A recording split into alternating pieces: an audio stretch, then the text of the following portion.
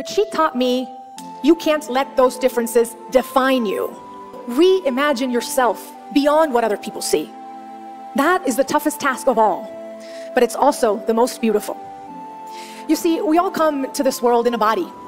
People with physical or neurological difficulties, environmentally impacted communities, immigrants, boys, girls, boys who want to dress as girls, girls with veils, women who've been sexually assaulted, athletes who bend their knee as a sign of protest, Black, white, Asian, Native American, my sister, you or me.